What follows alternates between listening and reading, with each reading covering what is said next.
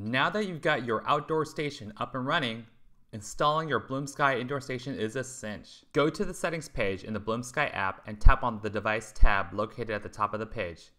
Press the Add New Device button to set up your indoor station. A wrench symbol should now appear on your indoor station display. You're now ready to connect the station to your Wi-Fi network. Carefully type in your Wi-Fi network's password in the provided space and tap Continue when you've finished. The wrench symbol on your indoor station is now replaced by a horizontal line as the station connects to your Wi-Fi network. The pairing should take up to 5 minutes. A diamond symbol will appear on the indoor station when the connection is established.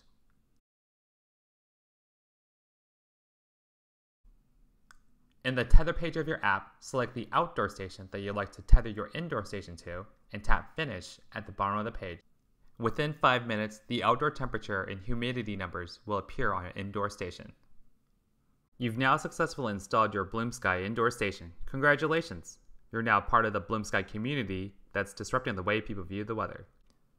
For more tips, tricks, and latest updates on our products, follow us on Facebook, Twitter, Instagram, and YouTube.